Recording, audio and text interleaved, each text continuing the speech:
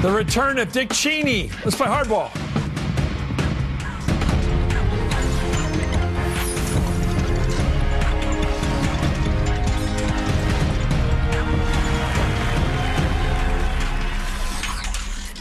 Good evening. I'm Chris Matthews in Washington. Let me start tonight with Dick Cheney. He's out there attacking President Obama over Iraq, pretending that he, Dick Cheney, wasn't the perpetrator of the disaster. It was Cheney who sold the limited George W. Bush on going into Iraq in the first place, that war of choice we have all come to regret. It was Dick Cheney who championed the neocons and the destruction of the Iraqi army, the destruction of the Iraqi government, and the banishment of the country's Sunni population from the government in Baghdad. It was Cheney and his limited partner Bush again who decided when the United States should leave Iraq. And it was Cheney again with his limited partner, President Bush, who signed an agreement with the Iraqi government that led to the release of the man now leading the ISIS forces streaming toward Baghdad and threatening war with the United States. Now out comes Cheney again, pretending to have clean hands, once again using a favorable media platform, the op-ed page of the Wall Street Journal, and creating an oddly staged video with his daughter and his cowboy hat, his back to the Wyoming mountains, his face plastered to a teleprompter. It reminds me of those ads for reverse mortgages that Fred Thompson and Robert Wagner do, or better yet, it's like the new commercial they're running on Fox right now for a company called Died in House that promises to tell you whether someone died in the house you're thinking of buying. It's a service we need for grading Dick Cheney's latest war talk. Before buying into Cheney's war talk, all of us ought to check out the past Cheney sales pitches, the ones that killed so many Americans. Let's put it nicely. Joining me right now, the Huffington Post, Howard Fineman, and Mother Jones Magazine's David Corn. Both are, of course, prized MSNBC political analysts. Dick Cheney, of course, was consistently wrong on all aspects of the Iraq war. Let's watch him during his sales pitch before the war. Regime change in Iraq would bring about a number of benefits to the region. When the gravest of threats are eliminated, the freedom-loving peoples of the region will have a chance to promote the values that can bring lasting peace. Do you think the American people are prepared for a long, costly, and bloody battle with significant American casualties? I don't think it's likely to unfold that way, Tim, because I really do believe we will be greeted as liberators. If we do have to take action, do you think it will be a long war or a short war? My own judgment, based on my time as Secretary of Defense and having operated in this area in the past, I'm confident that our troops will be successful, and I think it'll go relatively quickly. But you can't months, count on that. Weeks rather than months. The war would last weeks in Iraq, and Cheney was still getting it wrong in May of 2005 when he told Larry King, I think they're in the last throes, if you will, of the insurgency. Howard, it just seems to me that the man is shameless. I mean, they used to say that about Liberace, laughed all the way to the bank. But here's a guy that just comes out again and again and again, wrong, wrong, wrong, and seems to enjoy the fact that he has this immediate media. He gets automatic attention from the Wall Street Journal. They just run him like he's Henry Kissinger. I don't get it. Well, Chris, I think you're looking at it through the wrong lens. He's not a politician anymore. He's not a diplomat. He's not a former Secretary of State. He's a zealot. He's almost a religious convert to this point of view. That's the lens to look at it through. In the first Gulf War, Dick Cheney was not in favor of going to Baghdad. Right. Perhaps that and other changes that happened to him in the intervening years turned him, by the time George Bush needed sane, sound advice in the first days after 9/11, into a remorseless, relentless zealot. That zealotry that you're watching there, reinforced by the love of his daughter and whatever their ambitions are out there, it's zealotry, and that's what we're listening to. This is not reason, it's zealousness at this point. And it's not even, I studied it almost like the Bible, trying to figure out exactly what he's proposing. He isn't proposing. All he's doing is dumping on Obama. Oh, sure. Dumping on him, saying somehow if we left a residual force there of a few thousand soldiers, that would change history. No one believes that. You know, well, he's doing what everyone else is doing on the Republican side, whether it's John Boehner, John McCain, or others. They've been dumping on Obama without saying anything about what they would do now. There was one line in the op-ed that I read, and I had to laugh. It showed an utter lack of self-awareness on the part of Dick Cheney when he says, rarely has a U.S. president been so wrong about so much at the expense of so many. Now, he's thinks he's talking about Barack Obama, but that line can be applied to George W. Bush. There are 4,500 Americans who are dead, maybe 200,000 or more Iraqis who are dead, millions who are displaced, and all the stuff that's happening now is like the genie let out of the bottle that they did. They're miscalculations. Okay. They didn't plan for this.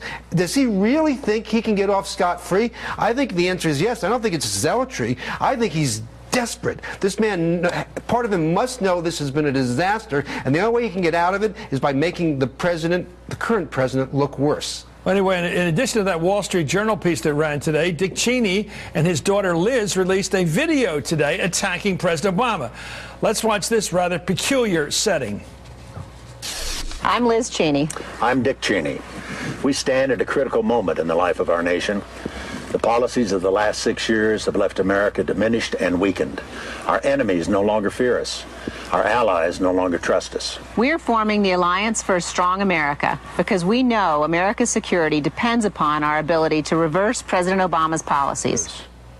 I don't know what to make of this. Is Liz, is this a salaried position, this new company they're forming, or what? And the cowboy hat, what's that got to do with Iraq?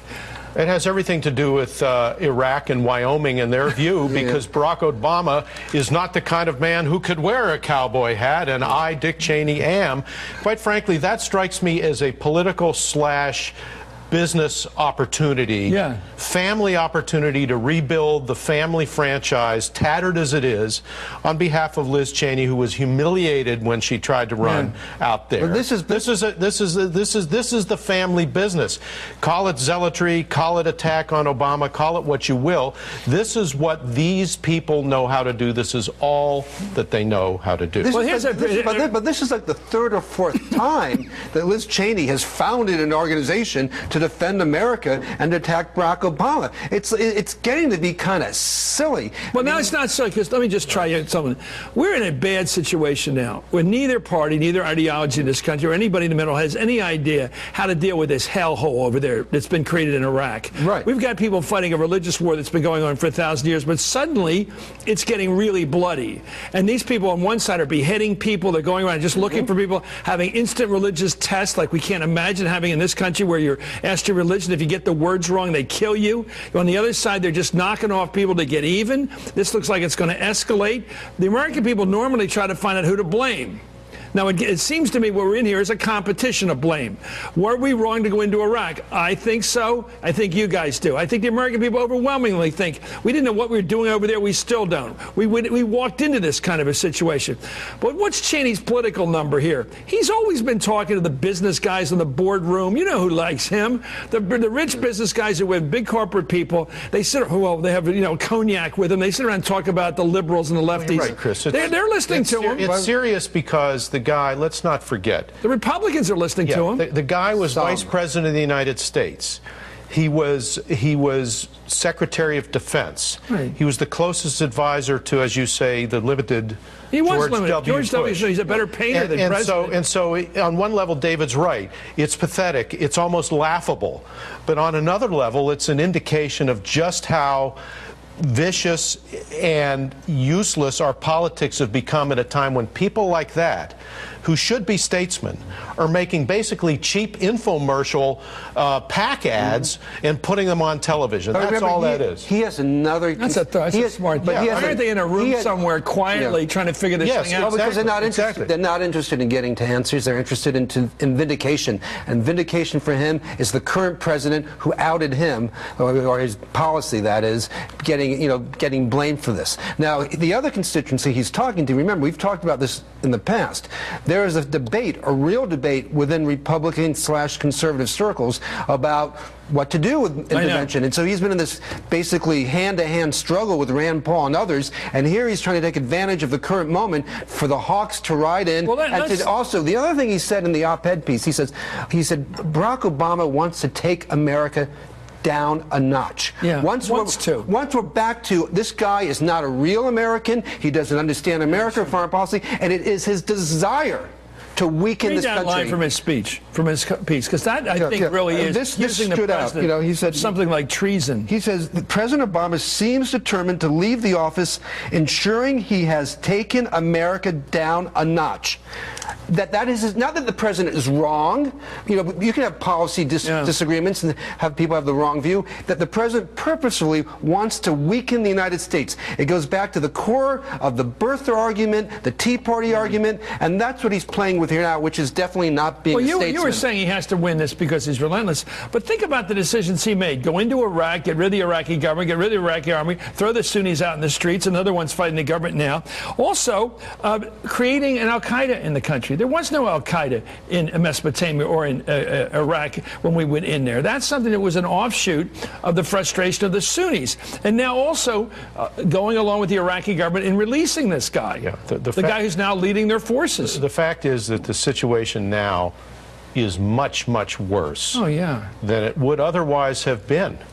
And I think that Dick Cheney, in part, is playing to history, if he can imagine it. And there's an air of desperation to what he's doing now, and we should call him to account for not being somebody who was part of what he projected as a mature leadership structure in the United States. Secretary of Defense, Vice President of the United States, supposedly a sober-minded, mature advisor that would protect American greatness. Instead, the dispassionate view of history so far, and I think on into the indefinite future, is not only was the war a mistake, not only was his advocacy a tragedy in the inner circles of the White House, but he deserves to be called for account for it, and he refuses to do so. You know, it seems a lot of times people are taken by temperament, and he comes off with that sort of avuncular fashion. And he sold George W. Bush on that. He sold George W. Bush on that. As we now know, Tim, or as we now know, George, that same avuncular manner he takes on, the bonding technique he uses. And in the end, he has none of the good instincts that came out of the Vietnam War because he didn't fight in it. None of those instincts. We better be careful not to get caught in these sand traps, these sinkholes that our country gets into once in a while. He has none of those really good, healthy post-Vietnam instincts, but he has this avuncular style that some people, you know, I think the former President Bush fell for. Yeah, I think so, and I think, though, he's turned into a complete partisan hack. You know, you mentioned Kissinger. Kissinger, who I totally disagree with. I think he ruined Chile, Argentina, and it's terrible in Vietnam. At least when he talks now, he tries to come up with solutions. This is what I think we should do about China. This is what I think we should do about the Middle East. And so at least I respect him for being in the policy debate. Dick Cheney comes out with no solutions whatsoever. It's all about partisan revenge. And as someone who once served in the second highest position in this land, to not respect the policy debate enough to contribute positively shows just how far he is off the reservation and should be drummed out of polite society. Again, you should look up diedinhouse.com and look up Cheney and the Iraq War. Anyway, thank you, Howard Fineman. Thank you, David Corn.